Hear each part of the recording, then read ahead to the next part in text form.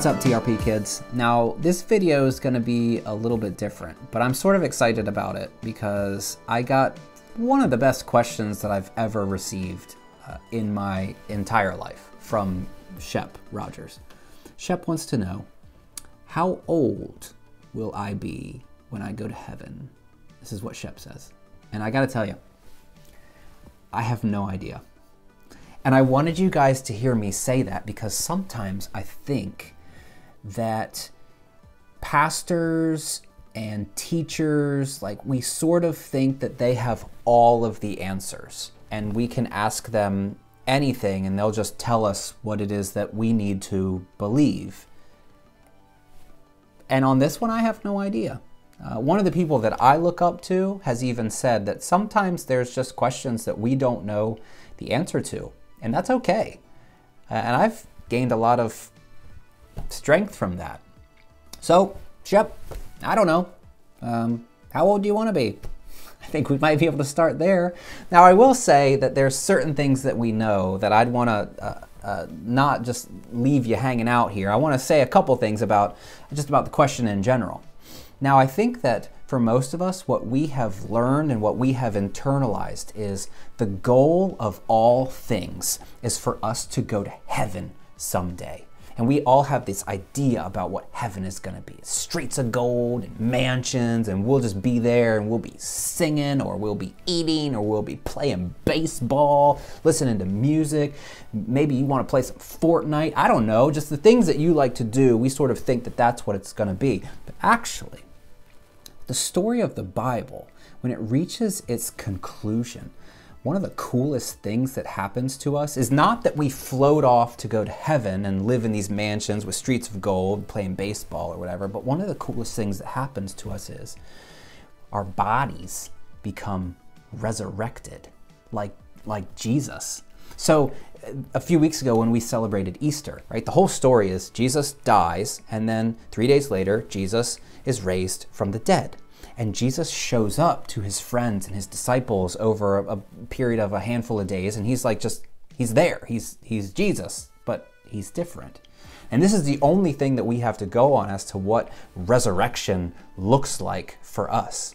So when Jesus shows up, he's the same, but he's different. Remember, there's a story in John where Mary is in this garden and she sees somebody who she thinks is a gardener, but it's Jesus. And it's not until the gardener / Jesus says her name that she recognizes who he is. There's another story in Luke's gospel. And Jesus, this is after he's been resurrected, he's walking on the road with these two guys going to Emmaus. And they're pretty sad, and they are talking about what's all happened. Namely, they're talking about Jesus and how he's died. And Jesus is right there with them. Now, it might be that they just didn't know what he looked like, but it also might be that he looks a little bit different than he did. But at some point, he sort of has this big reveal, and he tells them who he is. And they're like, whoa, that makes so much sense, because our hearts were burning the entire time that he was talking to us. And then there's other weird things about Jesus after he's resurrected. It's sort of like you can be in a room and the door's closed, and then Jesus just shows up right next to you, and you're like, hey Jesus, where did you come from?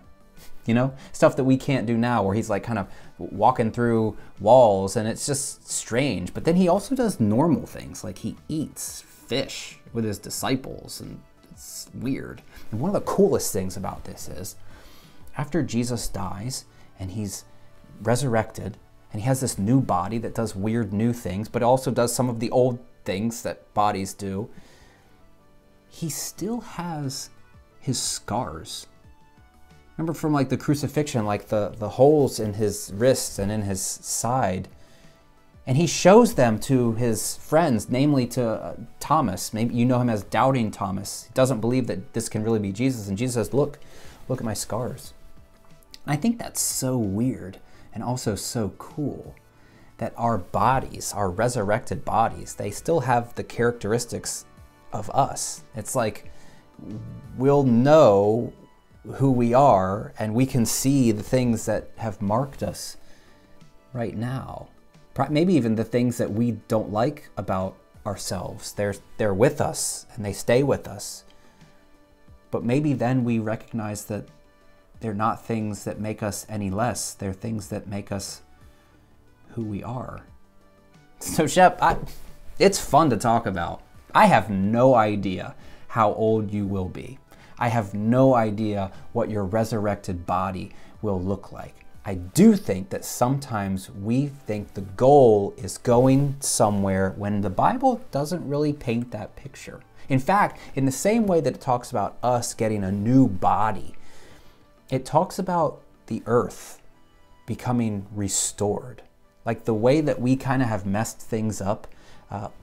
Paul, the apostle who wrote a lot of the New Testament, he says that creation, all of the stuff out our windows, is groaning with anticipation for the coming of Jesus so that everything will be made right. And it's almost like the earth is resurrected too, to be exactly what God had intended it to be. So this is what I can say, at least according to the Bible.